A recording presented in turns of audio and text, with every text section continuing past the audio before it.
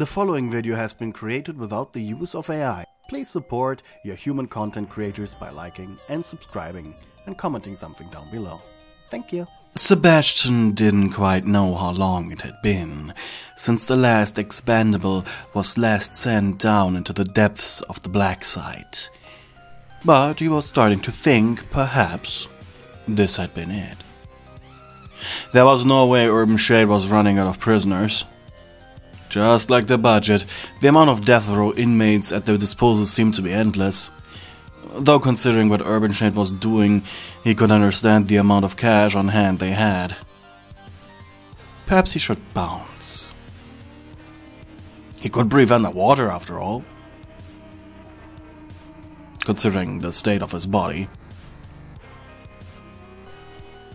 The saboteur sat in one of the black site's cafeterias, stretched out to his full length on one of the tables, playing with what Urban Shade had dubbed an eat ball. It was just a round nutrient bar that had no expiration date due to all the crap they put in it.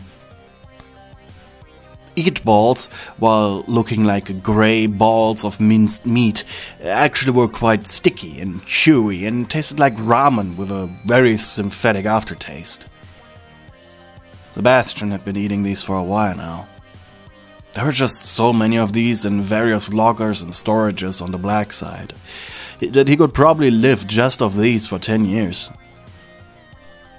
He inspected the ball that could barely be classified as food, before throwing it into his mouth and chewing. But just as he swallowed, his fin-shaped ears twitched. It was barely audible, but it was unmistakable. A sound. Thank God he swallowed the ball in time, otherwise his own chewing would have made him overhear it. With a quickly beating heart, he approached the noise. If he was hearing it, the other monsters in the facility did. And that was good and bad at the same time. It was the noise of a weapon. The unmistakable sound of a Heckler & Koch UMP, a standard issue weapon for Urban Shape NTF units. How was this possible? There was zero chance a security guard or MTF survived until this point. He would have definitely noticed their presence. And hell, if someone did survive this long, they would definitely not just start gunning up the place now. And expendables weren't given weapons. Well, sometimes. When they were sent into anomalous zones, they were occasionally given handguns for self-defense. And Sebastian vaguely recalled that a revolver with one bullet was given to any expendable sent into A-440, codename Bone Orchard. Though he could never figure out why. All documents he found of that place were so heavily redacted. On one of the documents, a scientist had written, "How the fuck am I supposed to work with this?" over it, with red letters. Either way, MTFs, or Mobile Task Forces, could mean trouble or salvation. The saboteur quickly slipped into a security office that still had electricity. Over the weeks, more and more systems had been breaking down, undoubtedly because of neglect and the other monsters in the facility. Quickly, Sebastian cycled through the security cameras. Yes, he could see it. A submarine was in the docks. It's big. Big enough to fit him. He grinned.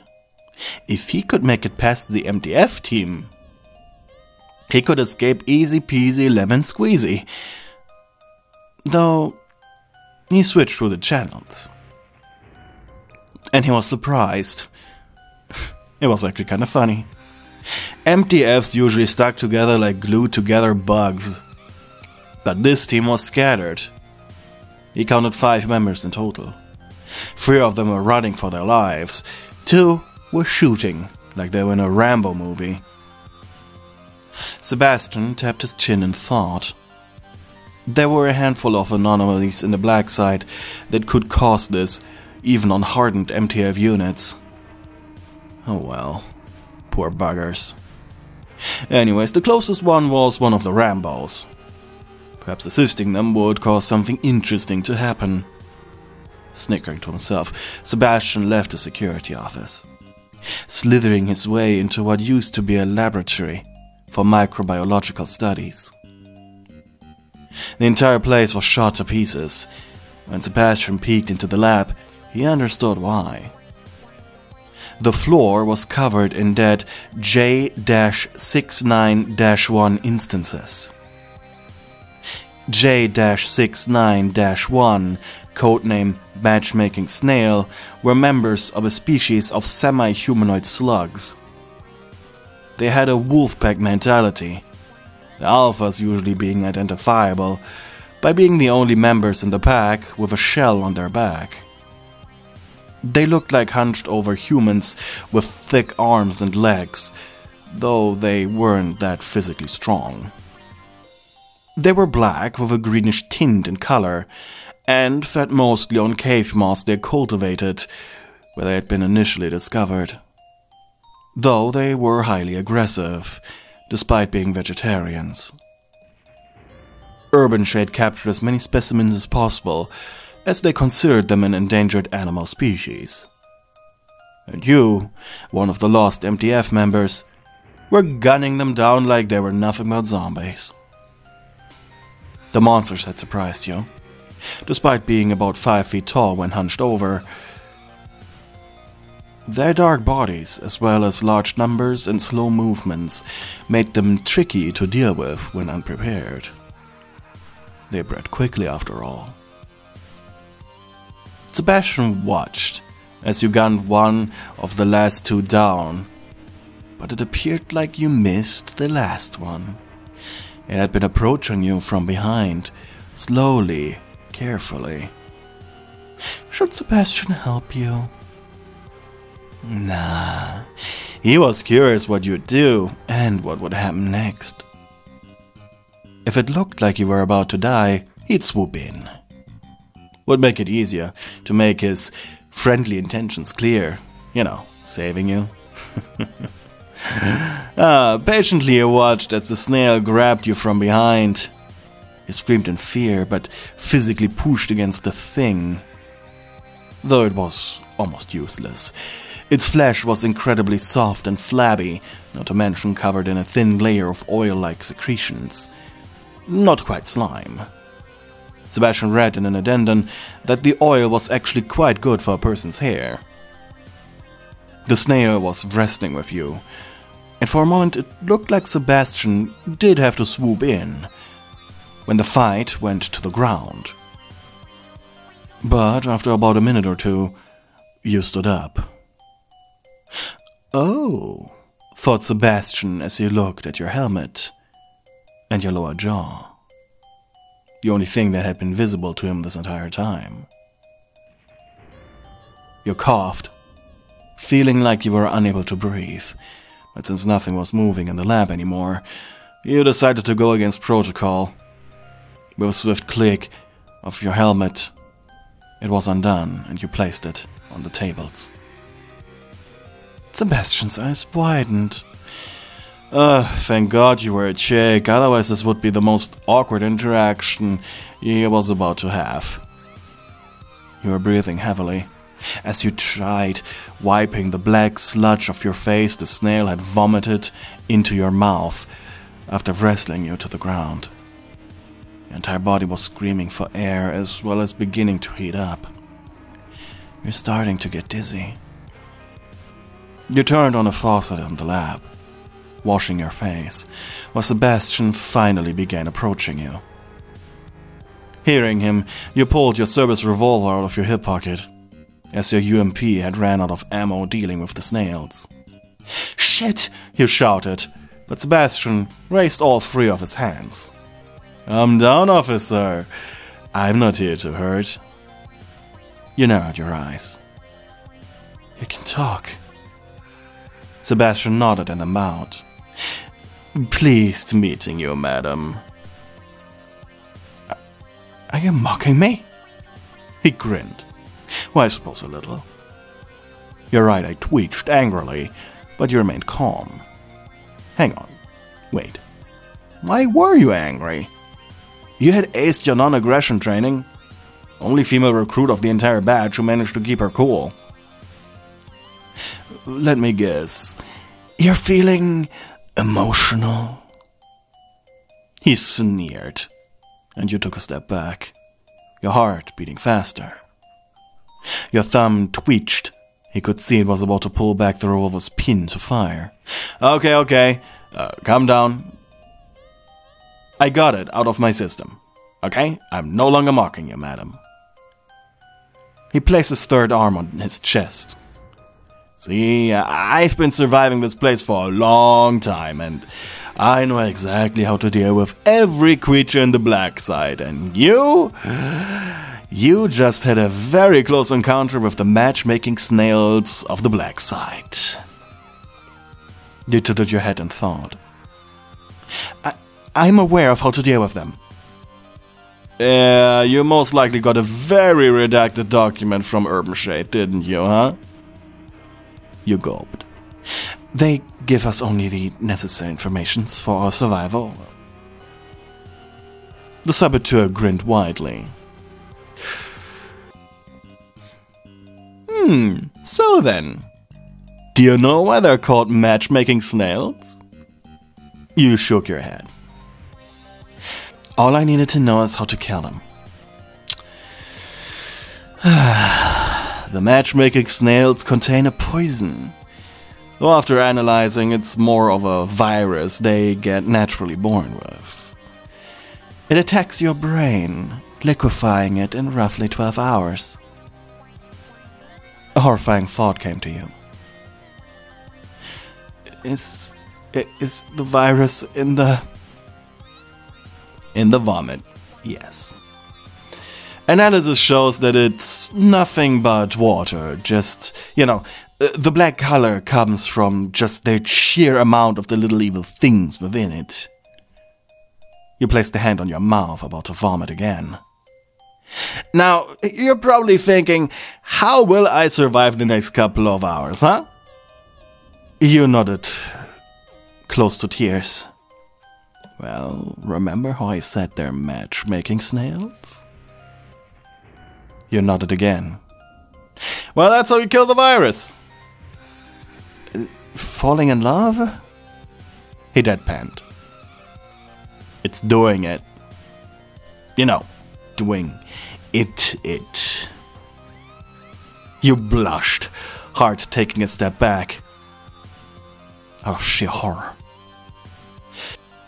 Hormones released during the, He cleared his throat mockingly. Final few moments of fornication kill the virus almost instantly.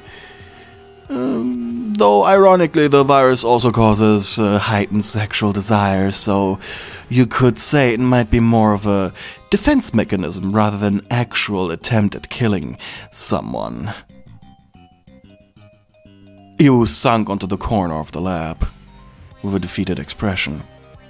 You felt so humiliated. If you told this to anyone at Urban Shade, it could put your career in jeopardy, not to mention, how are you even supposed to talk about it? And then your attention returned to the creature, a horrifying thought coming to you.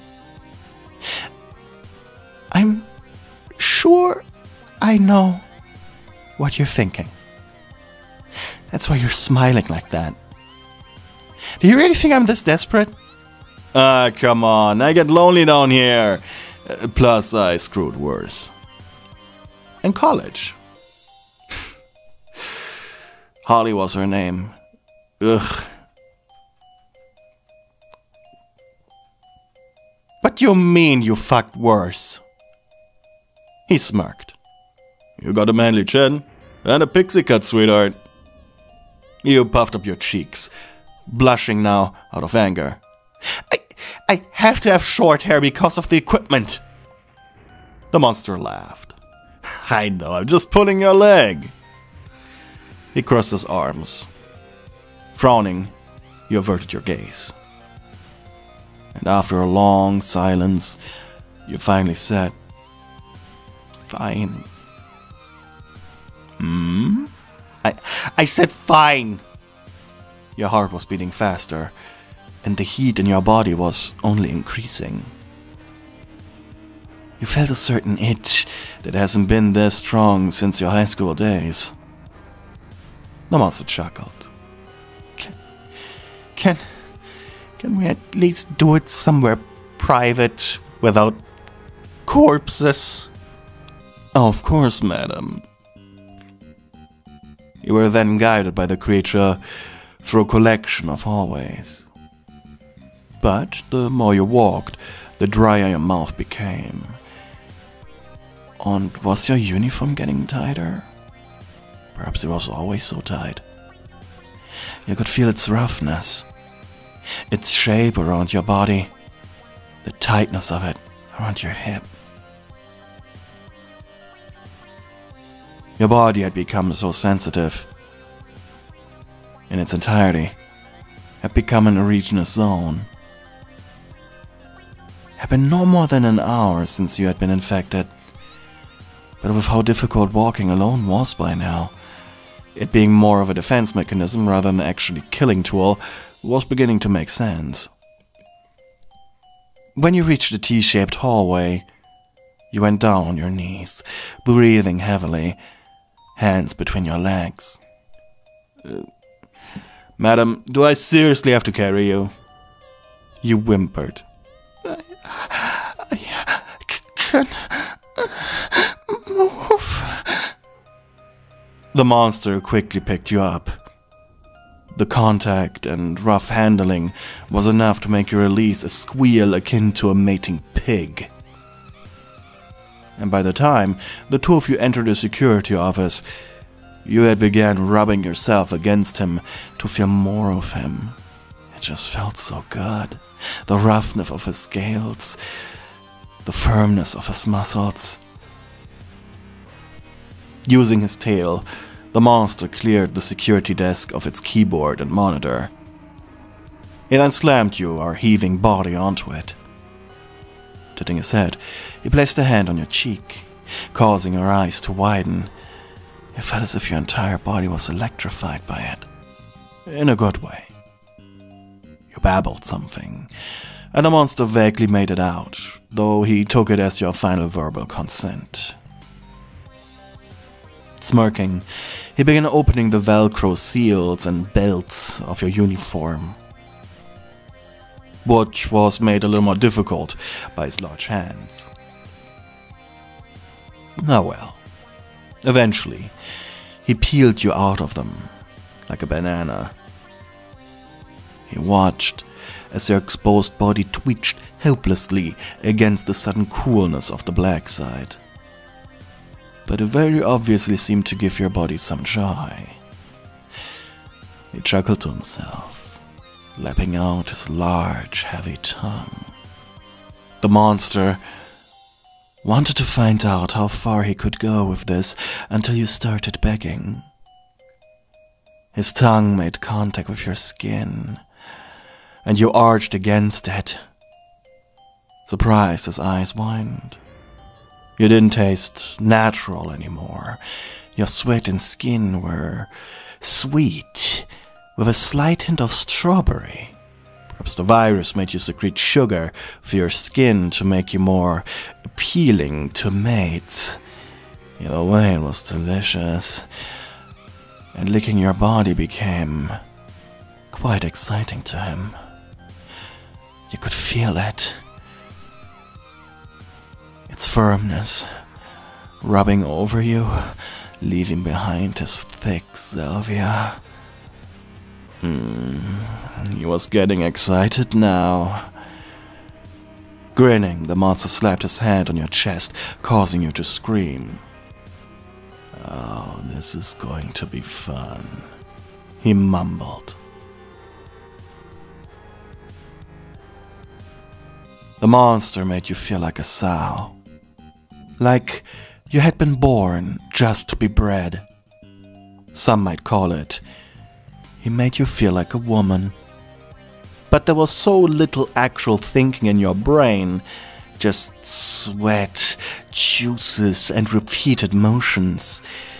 You felt hot, exhausted, and sloppy. Your body twitching. But as you lied there with him sitting somewhere in the corner, his glowing eyes focused on you, while grinning pleased with himself, you could feel your mental faculties return, slowly but surely. Eventually, you grunted, sitting up, rubbing your hands.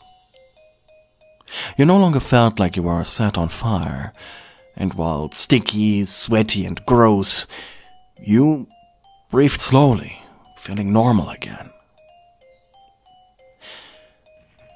You know, I never heard someone make these noises, madam. Not to mention, move so enthusiastically. You shook your head. Ugh. Well, I think introductions are in order. You mumbled. Sliding off the table, you saluted, with a blush. After all, you were still unclothed. Officer Gatsby, codename Space Funeral. Member of the MTF Epsilon Zeta-77, aka Golden Retrievers. We are on a rescue mission.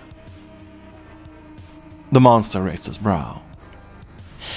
We are to locate and escort a certain Sebastian Soulless to headquarters. They're certain he's still alive. The biggest shit-eating grin began to appear on the monster's face.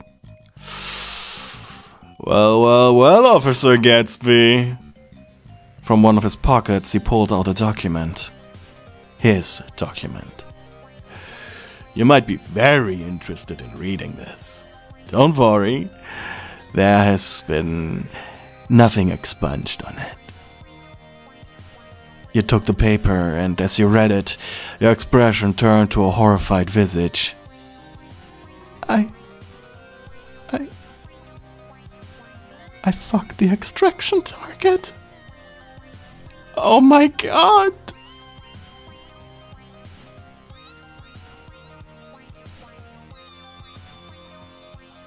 Hey, thank you for making it to the very end of the video. I hope you enjoyed it, and please remember to like and subscribe. But before I say goodbye, I would like to shout out all of my lovely channel members. Especially my darling stewards. Husky HD 17, Bella Mare, Mystic Jade 111, Giovanni Moretti, Twilight Mia, Angry Boxman, Hella, Melofia, Anonymous Weep, and Nicodemus D. I couldn't do this without your help. Thank you for your continued support. Anyways, I hope you have a nice day. Goodbye.